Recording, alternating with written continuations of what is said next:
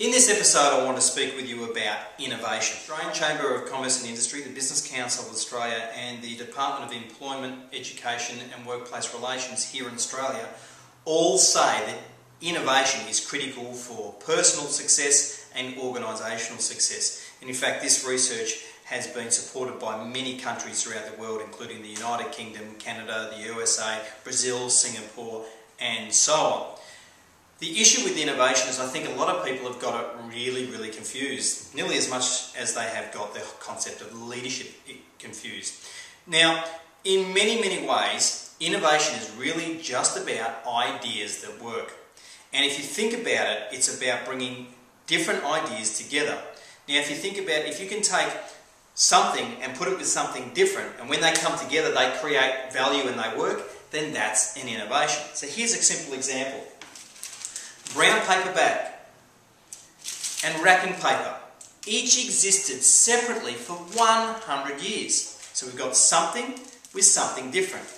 When we put those things together, the brown paper bag and the wrapping paper, what did we get? We got a gift bag. Now how fantastic and how useful is a gift bag? We stuck a handle on it and voila, there you have it, innovation.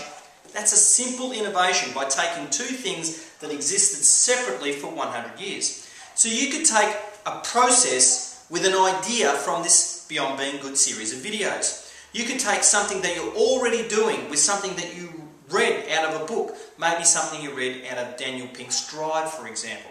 You can take something that you're doing in your department with something that's occurring in a different department, and when they come together, if it's useful and provides value, then you have an innovation.